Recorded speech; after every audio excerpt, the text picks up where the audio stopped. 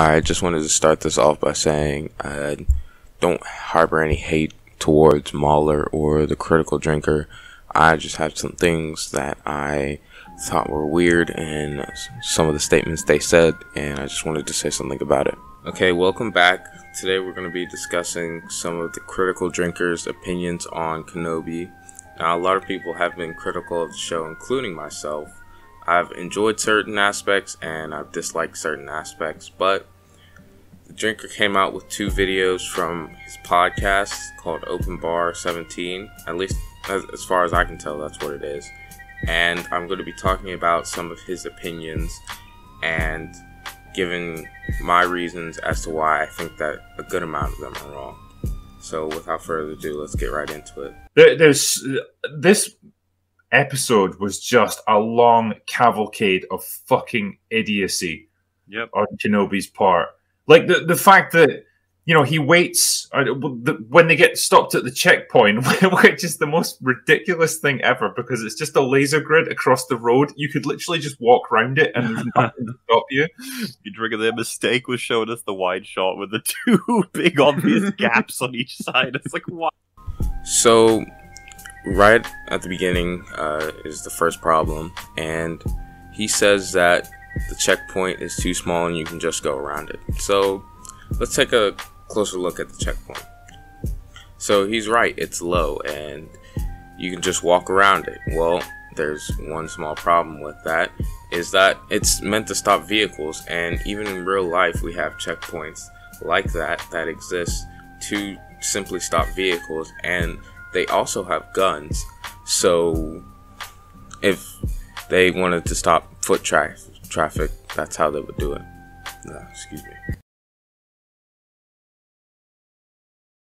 Why would you do that? Because, like, when he's killed everyone and he has to get through, he's like, oh, I don't know how to disarm this laser grid. He's like pressing the buttons and then he just shoots it to disable it. I'm like, oh, okay. The reason he's doing that is because he obviously wants to take the truck and drive it through. Yeah. But then he just starts walking through. I'm like, what are you doing? Why are you planets are small?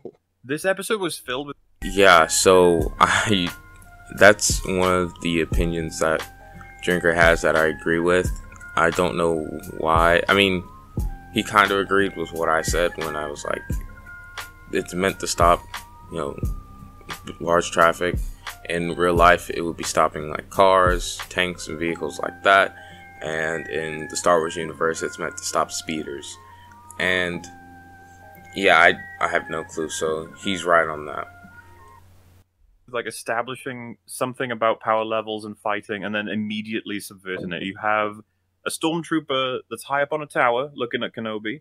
You have several stormtroopers around him with guns, and you have a probe droid in front of him, which are capable of shooting you. It's like, these odds are against you, Kenobi. What are you going to do? And he just goes, no, I'll just shoot them all one by one and I'll win. It's like, oh, okay. Then 3 stormtroopers show up later, and he immediately surrenders. So I brought this up in my review of the episode, and I originally as well thought that it was a weird thing. I was like, why would you do this? Why would you even consider this as an option? And the conclusion that I came to, and of course this is subjective, but I just figured, well, Leia's right there. And, you know, it's different in the original encounter because they were more so focused on him, but they're standing like even closer than they were when he had first started fighting with the stormtroopers. So I don't know. It's really up to interpretation. Oh, God, why? I hate the fucking show. There's a scene where they tell him to get down on the floor. They don't tell him to drop his weapon. So he gets down on the floor and he's holding his gun, pointing at them on the floor. And that shit was this is like basic safety, guys. No one cares about their own safety at all. He gets out of the truck and everyone just... No one pats him down? What? No one tells him, have you got any weapons or anything? They're just standing there. This guy's probably armed, but, you know, as this droid comes over... Okay, so my thoughts on that is Mapuzo doesn't really seem like a high priority planet. You know, it's not like your Corellia or your Coruscant or a deep core planet. And as far as I can tell, it's more so in the outer rim. I could be wrong on that, but it's very sparsely populated. So it could just be the troopers just being incompetent, and that's the reason why they're stationed on Mapuzo and not on Corellia or Coruscant or somewhere in the core. Because, like, I know we're jumping around all over the place, but to put this into context, fucking, I'm gonna have a cerebral hemorrhage trying to describe this. Yep. So they've been taken to this planet where they've been told in vague terms that someone will be there to meet them and help them out. Because Kenobi is there with Princess Leia. She's under threat. They're getting pursued by the Empire and the Inquisitors and stuff. Their contact doesn't show up. Kenobi immediately concludes that they have to get the fuck out of there. And so they hitch a ride. And wouldn't you know it, a bunch of stormtroopers get on board the big truck with them. And none of them recognize him, apparently, even though his picture has been circulated amongst all the assassins, the bounty hunters, the Imperial troops. Everyone knows exactly who they're looking for. That was on Dayu, not on Mapuzo. They had no clue that Kenobi was on Mapuzo. And that was why the pro-droid scanned him. And then, like, the next scene, or like a couple scenes after, they're like, oh, we located Kenobi. They weren't looking for him there. That picture was a picture that already existed. It's a picture from the Revenge of the Sith era. I mean, you can see from how clear and clean it looks, how clean shaven he is and things of that nature, that, like, this isn't a recent picture. This is a picture that's been out there. So it's not unreasonable to assume that maybe there's just a big catalog of Jedi that have been not confirmed to be dead, and because of that, there's just so many that they're not going to instantly recognize one. For it. They look right at him, they don't recognize who he is. Fuck this show. And he says the name later. Now, a thing I do want to throw in is that he was probably the third or fourth most famous Jedi, you know, probably swapping places with Anakin. It's just him, Yoda, and Mace. So it is a little weird that they didn't recognize him, but again, I really don't even have an explanation for that. So, I hate this stupidity everything. My head almost legitimately exploded when he said Leia. I think I made a really weird noise. Yeah. I was losing my mind. I was like, how can they make Obi-Wan this stupid? That's so unfair. Are you sure he's even on this planet? They know what they're doing, Leia. They know what they're doing, Leia. They know what they're doing, Leia. Just when I think you couldn't possibly be any dumber. It's like they are going under assumed names, and so the stormtroopers start questioning them about who they are, and of course Leia fucking starts blabbing her mouth off, and Kenobi, without missing a beat, goes, "Now stop that, Leia," and then immediately goes, "Oh fuck, I've just snookered myself here." Yep. And the stormtroopers are like, "What?" He said. So, two interesting things about this. He says Leia goes blabbing her mouth again. That's pretty in character. I mean, the first time we see her, she's getting really snarky with Luke for no reason. She's just like that, and it makes sense for her to be like this from a young age. Now, to me, the scene where he slips up and calls Leia Leia, I think that it was meant to illustrate that, like, even though Obi-Wan isn't as good as he used to be, he still is able to think quickly on his feet, and because of that, he's able to get them out of this situation. So, Leia, and he has to try and bullshit his way out of this. He would never make that kind of mistake. He would never be that stupid. Dude, it is like... I don't know why they think that Obi-Wan just never makes mistakes ever. I mean, he's made a ton of mistakes, and even his training with Anakin and overlooking his relationship with Padme, like, that was a mistake. Obi-Wan messed up, and because of that, a lot of people died. Obi-Wan's made mistakes. Now, part of the reason Obi-Wan's so good is because he's able to course correct, and that's what I think this series is leading into. And we even saw it early on in Kenobi's life in Legends when he was going down a similar path as Anakin, and he was very rage-filled, and, you know, he was even letting his rage influence him in his fight against Maul. And when he lost the love of his life, Siritachi, at least in Legends, and not so much in canon with Satine, he sort of was in this dark place, and he was able to course correct himself. That's just always been a strength of him, and you can't really course correct if you never go wrong. So, parody level, they're like, oh man, we're looking for like a Jedi, and Jedi usually wear robes and stuff, and Kenobi's like famous, and we've got a literal wanted poster equivalent of him, and he's walking around with some girl, and she's called Leia, because we would know that, because it's literally the daughter that's been kidnapped from Alderaan. They know all this. It's like, oh. So, who says that Bail Organa has let people know that his daughter's been kidnapped? I mean, this could be something that lowers morale at,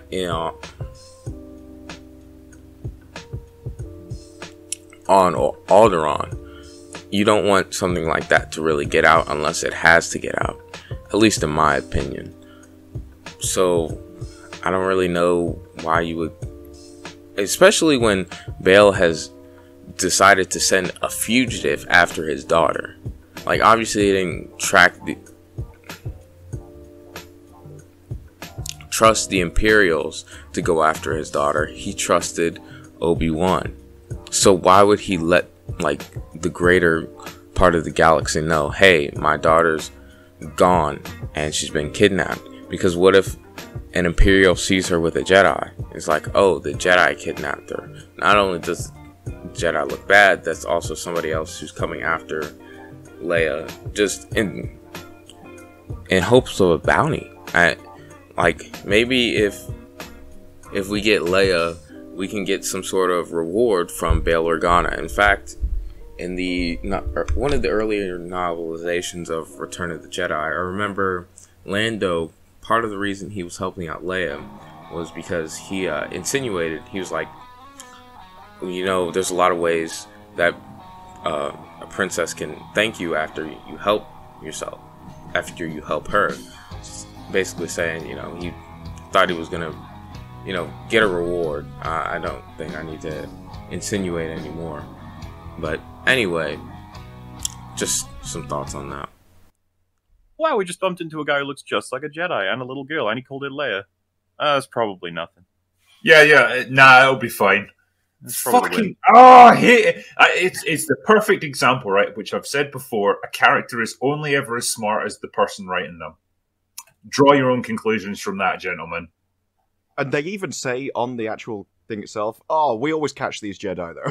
It's like, what? Oh, we always catch them eventually. You don't know what he looks like, you don't know what his name is, and you don't know who he's traveling with. And they should How know on earth do you... So, this is probably just the thing that they are saying. One, out of just pure self-confidence.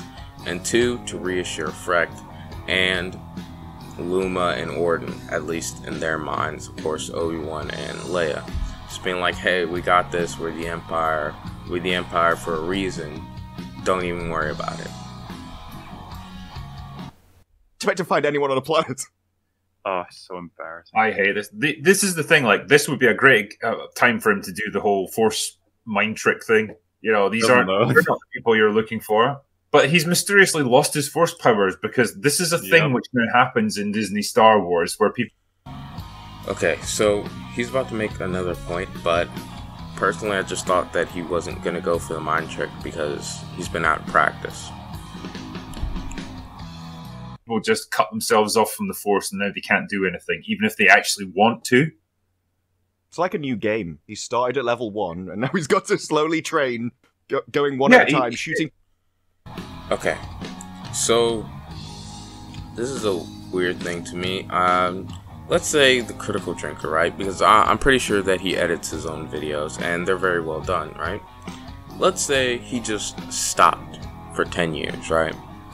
And not only that, he had the weight of the loss of a loved one on him, and the loved one that he lost, helped him with doing these videos.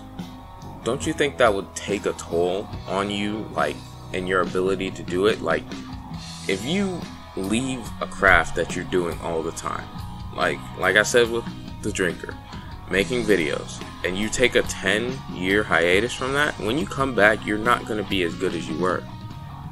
There's a reason we say practice makes perfect. You have to practice a skill to keep it.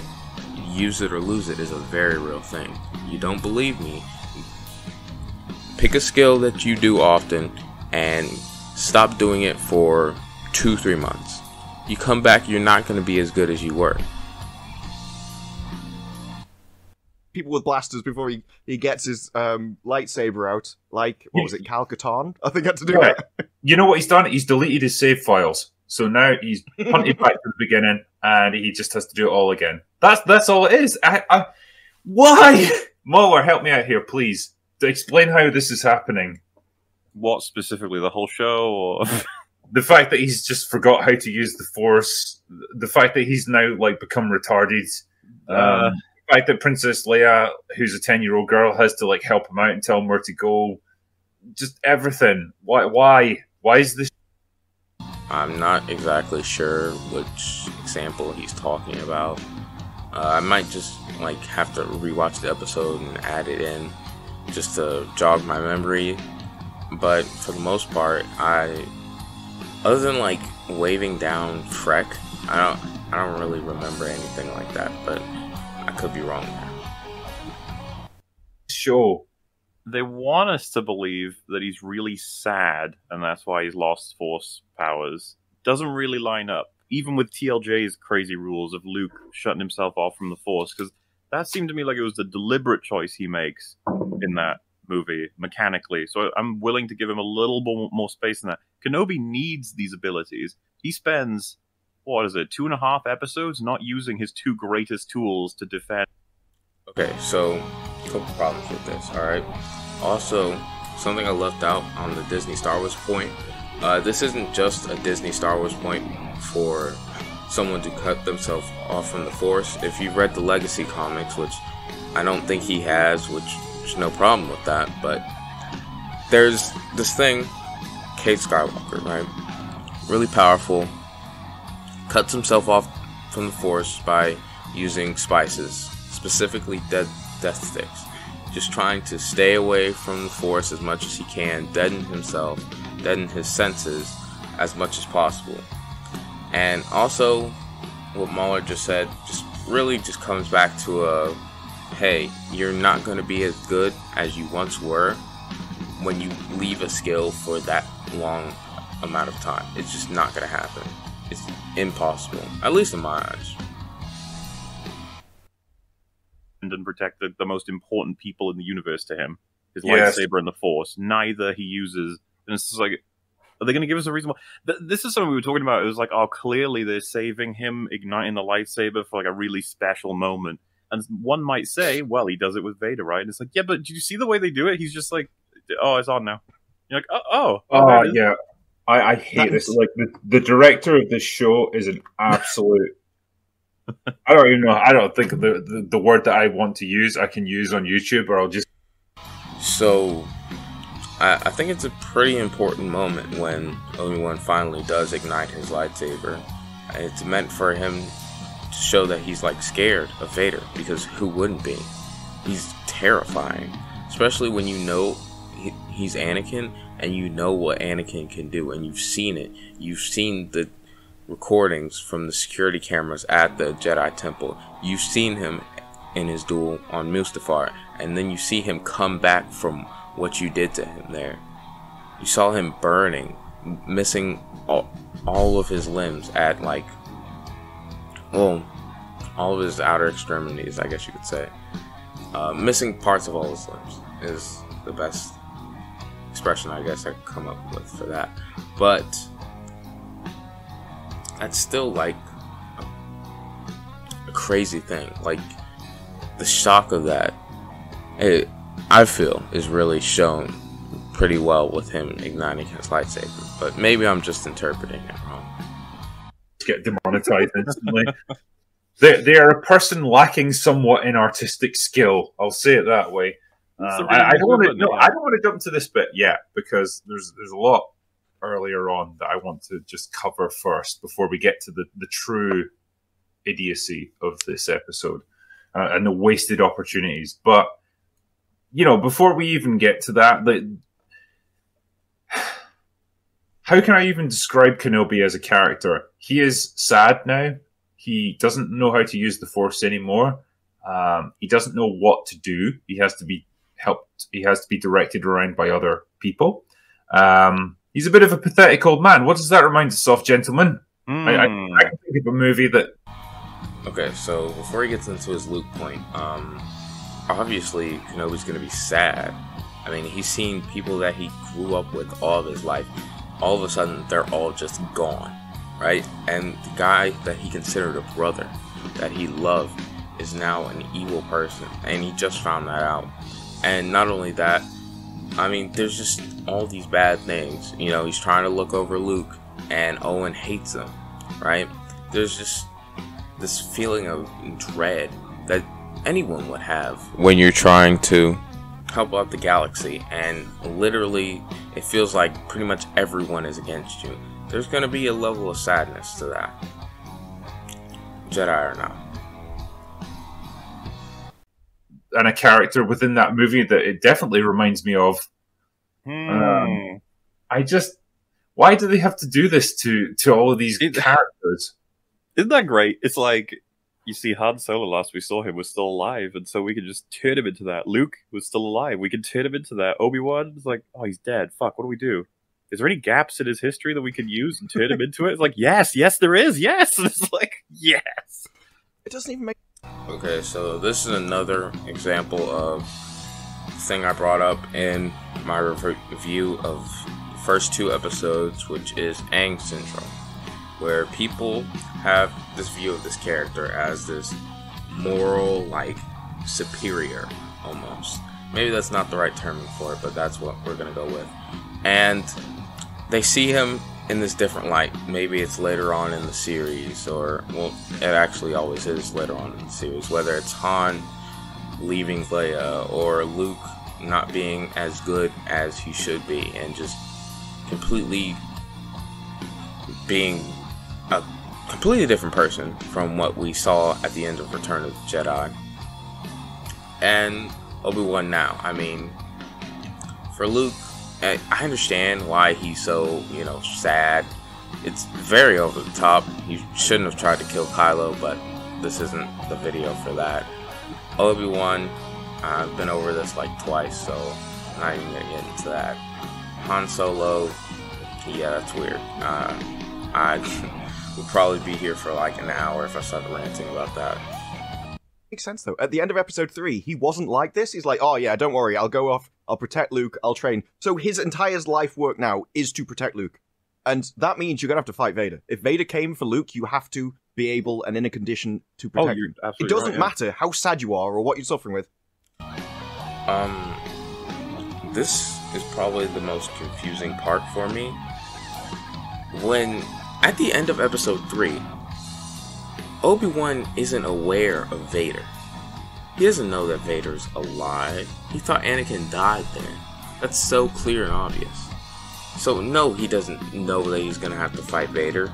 That's just wrong. And I know this video is mainly about Critical Drinker and a little bit about Mauler, but I think that guy's just completely wrong with that statement.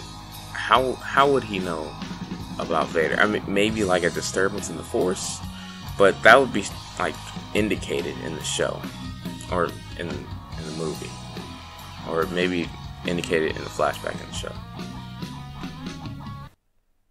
You've got to put that aside and focus on your mission. And he can't be bothered because he's basically sitting in his own pit of self-pity in a cave somewhere and can't even be bothered to train. No, Disparu, you're laboring under the misapprehension that Luke is important. He's not now. No. It's about Leia. We got Leia now. We literally have a character say that Leia is just as important as Luke, don't you know? It's like, no, she fucking isn't. She's got a message she's got to carry. I feel like... Well, I mean... Okay. Let me verbalize this in a good way. I don't know why I said verbalize like that, but anyway, and in terms of like in-universe perspective, like either one of them could have gone and faced Vader and been trained as a Jedi. It just happened to be Luke. So like to us, to me, Luke is 10 times more important than Leia. But in universe, I mean, there's a reason they said that line, because if Luke had failed, if he had been killed in Empire Strikes Back, then Leia could have been trained and would have been fighting like we see her in the Force Unleashed 2 cutscene, or not the cutscene, in the game. Jeez. Broke a cardinal rule for lightsaber duels between Jedi and Sith. One of them picks the other up with the Force, and they can't do anything. It's like you can't do that, because if you do, it sets a rule that if you do that, you can never not do it. Then if you can, yeah, because that ability. It's always been a question for fans, like, why don't they do that in the middle of fights? And we just go, it's like they cancel each other out. You try to grab them with the Force, and they'll be able to counter that with their Force ability or something like that. But no, they just show it happen here, and it's like, oh well, man, this seems like the kind of thing you should have been doing a lot of in the day, Okay, so this is a good question and a good point to bring up. Now, in Legends, it is established that the reason for them being able to not do that to each other is the fact that they both have casual Force barriers up. And so the reasoning for me in my head is that Obi-Wan was just so scared and like just trying to stave off Darth Vader and get away from him that he wasn't thinking to put up his Force barrier, or he just forgot how to do it, honestly.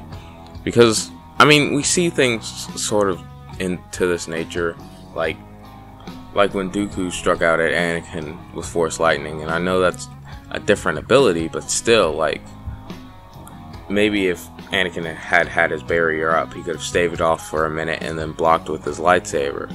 But because he just wasn't using his barrier, or just was so focused on, hey, I gotta charge at Dooku and I gotta take this guy down, that he wasn't focused right. And that's part of the reason why Grievous can fight against Force-wielding assailants. Because if you really think about it, even though Grievous has a supercomputer connected to his brain, he's still like a machine. And these people have the Force. So what Grievous has to do is he has to use fear and intimidation on him.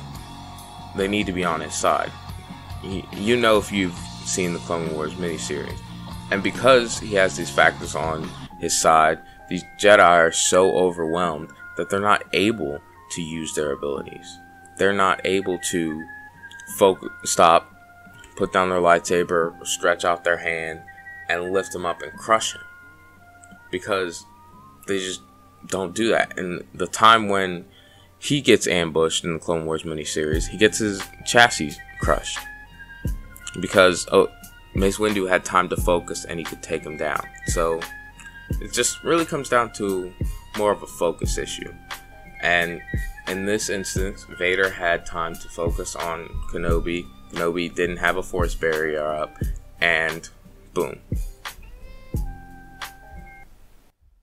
Yeah. But they had to have their incredible payoff of, you burned me, so I'm gonna burn you now. No more. Leave this for a little.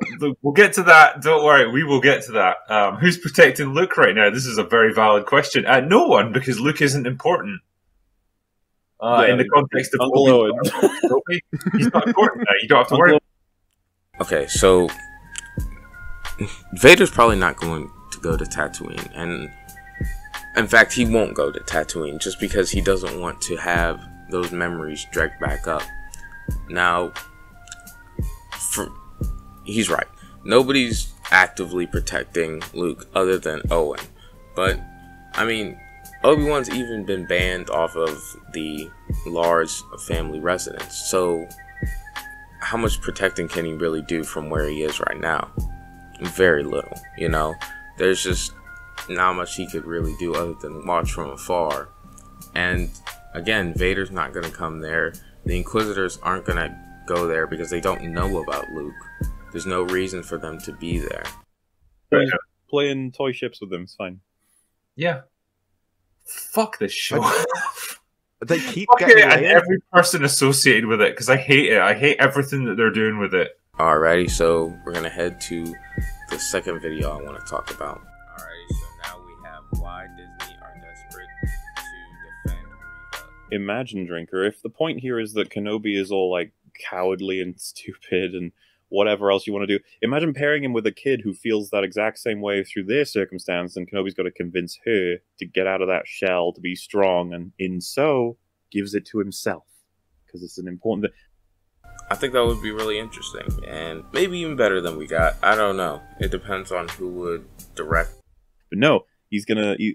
I'm expecting, because we've got so little time. Episode 4 or 5, we're gonna be getting the showdown between him and Reva's gonna tell him he fucked up. He completely fucked up all in the prequels, and he needs to apologize. And he'll be like, "Yeah, sorry about that, but you should be nice." Then she'll be like, "Fine, I'll rescue Luke for you." Yeah, So Obi-Wan did mess up, right? And part of it was like he just wasn't equipped for the kind of student that Anakin was.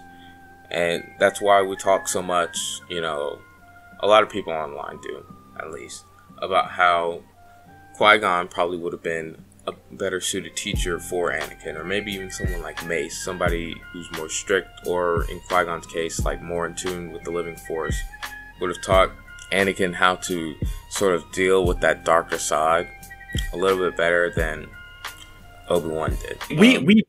We mocked this, right? Before this show even came out, we talked about this, and we said this is going to culminate in Reva having either Obi-Wan or Luke at her mercy. She'll have beaten everyone, and she's got the opportunity to win everything, and she'll then have her change of heart and be like, "No, I can't do this.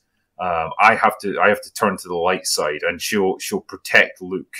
And essentially, what they're doing then is saying, like, I don't think they've set that up at all.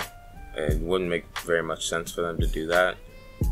I don't even know why they would do that, but everything that happened in the Star Wars OT is because of this one diverse female space Jesus who's just like Michael Burnham from Star Trek. That's what they're setting her up as. I guarantee it. That's why they've come out so fucking hard to defend this character and this actress, because they know exactly what they're going to do with her. Yeah, and I think they've come out to defend her because she's been the victim of multiple attacks on Instagram and more than likely other platforms that were just completely out of line. Check out my video on that if you want more information, but it's going to be likely to end all retcons, I guarantee you. They very likely already killed her as well, like as writers. They probably, because they need her story to end well before it gets to the OT. So she probably martyrs, right, in some way, shape, or form, which is kind of awkward with how much they're desperately defending her, because they're gonna be, because like they will be the ones who kill her. This will be her, and then they'll make a prequel show or some shit. They need you to love her, like by the end of it, and they know the Wanda problem again. They haven't set her up as a sympathetic figure at all, at least in my eyes. I don't know what you might think, but to me at least, it doesn't seem like she's a very sympathetic person. I don't care if she protects Luke by the end of this show. Look at the horrible shit she's done. And what's her reason? Because she hates Kenobi for abandoning the kids in the temple or some bullshit like that. Oh, that's what got me about the start. She came. Yeah, that would be really bad. This one hasn't been as, you know, disagreeable as the last one, but I'm sure we're gonna get to some points later on that I won't exactly jive with. Came out and said, "Oh, it's so amazing to be in Star Wars. Now I can be someone that young girls look up to as a role model." But I'm like, "You're evil. Have you seen what you're doing? How are you supposed to be a role model?" Yeah, we shouldn't be looking up to you. You're horrible. It was incredible. It's like, this is the person that I want everyone to be. But no, I mean, do you want me to spoil the ending for you? Based on the leaks that I've heard? Oh, have we not talked about him before? I've talked about him on Real BBC. I can't remember if we've talked about him yet. I mean, I'm going off what I've seen on other channels, but yeah, like the breakdown that I've heard is that she actually does have the chance to kill Luke, but she doesn't do it. She reports back to Lord Vader that he's dead, and then Vader basically kills her with the Force. Yeah, and that is the end of her character. And part of those leaks, though. What? Okay, that really confused me. Okay. Because why would Vader care that a random kid got killed? Now stick with me. Now, I'm sure that you've seen Empire Strikes Back. Now, very important detail is that Anakin is Luke's father. A very, very important detail. In fact, the most important detail. That's when Palpatine tells it to Anakin, is in that movie. This movie is set like 10 years before. Why would he care? That doesn't make any sense. Unless okay, so the line is the son of Anakin Skywalker is Darth Vader, of course. I can't even really process this and how it would work continuity wise. It literally makes no sense. Just given how the movies are, I don't think they would do this. It would contradict literally half the whatever. I'm just gonna keep playing. Is they said that the reason he doesn't believe it is because Obi-Wan beat him. So there's supposed to be like another fight where Obi-Wan's actually amazing. I'm like, I don't see how that's gonna happen because he was so pathetic. Yeah. And the only I really I wouldn't be surprised if this happens. But if like something happens and Leia's like, no, I believe in you, Obi-Wan, you can do this, and then he just CW like levels up in the middle of a fight and suddenly beats Vader. Well, he's not. Personally, do think that there are building up to a second fight. Now, I don't think it's going to be that cheesy, but I do think he's going to sort of slip back into the oneness with the Force that sort of makes him so powerful. A big aspect of Kenobi's character is that he sort of really go with the flow when it comes to a fight, especially with Sarisu. So, part of the reason why he's been so bad is because he's been so like, I gotta control this, and I don't know how to anymore because I suck now. And all he has to do, right, is just center himself, like just meditate again. Probably just talk with Master Yoda, and it would make sense for his character. It wouldn't make sense for Anakin, because Anakin would take like a year to get back because that's not how he fights. But for Kenobi, where his fighting is, hey, I'm gonna let the Force guide my blade, I'm gonna slip closer and closer into a oneness state with the Force, it would make complete sense for him to be able to sort of come back. He's not going to do it by himself. Like, he is not going to discover his own strength, even though he shouldn't have lost it in the first place because he fucking killed Anakin, or he defeated Anakin when he was at the height of his powers. Now he's just some fucking like burned corpse inside a suit. Like, he shouldn't be because he fucking killed Anakin, or he defeated Anakin when he was at the height of his powers. Now he's just some fucking like burned corpse inside a suit. Like, he shouldn't be any kind of threat to Obi-Wan. He should easily be able to take him on. And where better to start than Darth Vader? He's basically the quintessential movie villain. Right from the first moment he strides onto that rebel ship, surrounded by dead bodies, you know this guy isn't fucking around. In fact, George Lucas played just about every trick in the book to make you afraid of this guy. He's huge and powerful, he's dressed all in black armor, his face is hidden behind an inhuman mask, so you've got no idea what he actually looks like, and he speaks with a deep booming voice that just seems to radiate power and menace.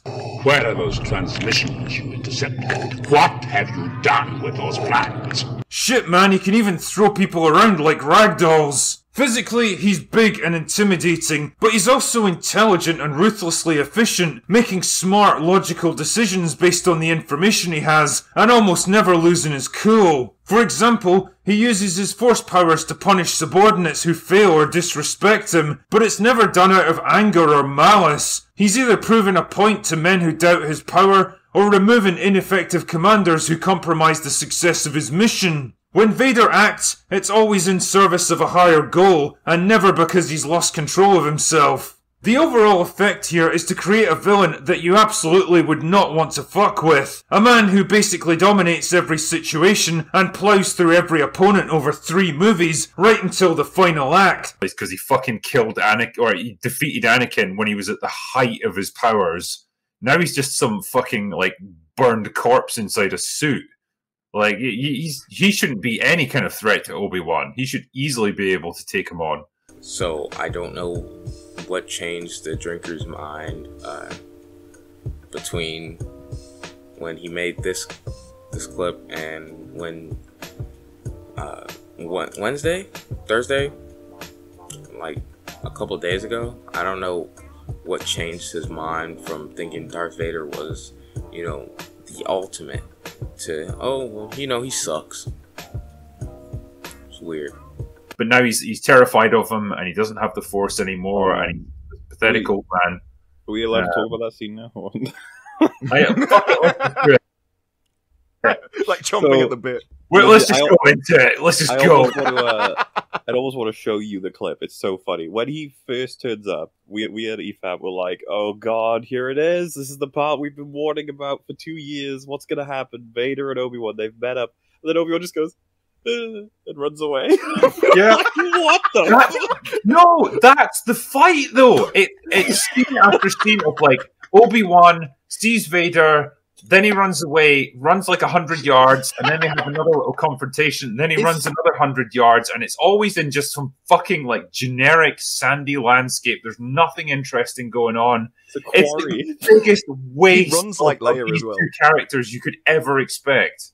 Dude, it was the funniest shit. Like, Yeah, so this is something that really comes down to personal interpretation. I can't really be like, oh, well, you gotta see it like this, or you gotta see it like that. If you want to see it like as if it's just him running away, which I mean it makes sense because he's scared and he doesn't want to face the guy that he burnt. He ran away when the last time he saw him because he was hoping that he was dead, right?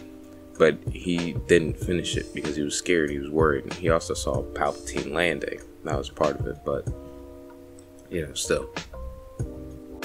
It's seriously filmed like it's supposed to be funny. He crosses path, he goes past like a little mound of whatever. Vader's just standing there like, what the fuck, bro? And then it just cuts to Kenobi walking. He's like, well, there we go. Can I just say it? Jokes are complicated in discussion. This is because we can't tell people what they find funny. But when you break jokes down, certain elements can be measured. I, like many other as well, like when we were talking about Reva, like I know there's been a big old controversy around the actress, how she's apparently been warned that she's going to face a lot of racist backlash and stuff like that. This really feels like premature gaslighting on the part of the company. It's like, we know you're not going to like this character because she's horribly written, so we're just gonna attach that big old R word to anything associated with her. And so if you do... Why? Why would they care?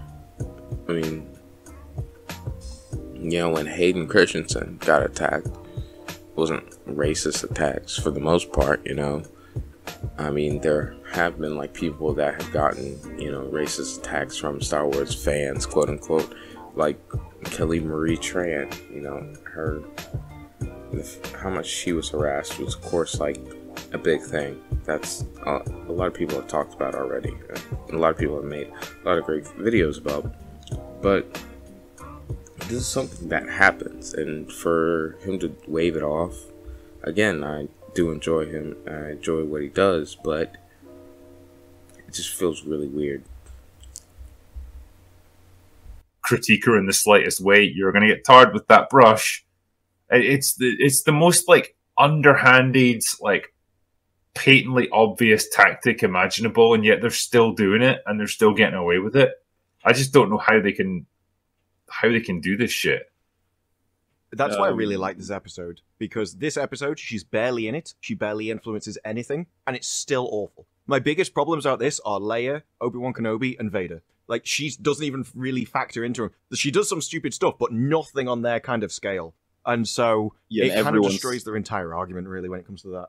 Like, she does a bit of teleporting, but to be fair, pretty much everybody does. So it's like, I mean, I'll reserve judgment. Okay, the teleporting point is a good point that I will agree with.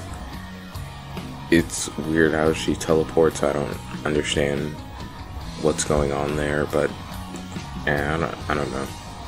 Judgment until I've seen the next 3 episodes to see her character ultimately ends up doing. Yeah. Like I say, I suspect that they are preemptively trying to guard against this because they know that they're trying to do this crazy redemption arc for her character. They're going to want you to like her by the end. And I think somehow they know you're not going to. And so they're just going to guilt you into liking her. You know, it's like, if you don't like this character by the end, it's because you're a big old R word, you know? Well, yeah, that's what the conversation online's become now, which is a real fucking shame because of how shittly written this is, irrespective of Reva as a character. Yeah, so I don't really involve myself with those types of conversations. I mostly don't involve myself with Star Wars discussions online because they're normally either really toxic or really stupid. Other than, like, you know, mostly on YouTube it's pretty good, but yeah, so I wouldn't know whether or not these guys are right.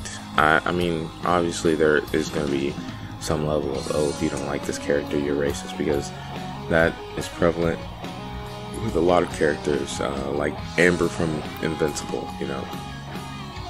People were like, oh, you know, if you don't like this character, then clearly you're a racist person, when that's just not true. But, hey.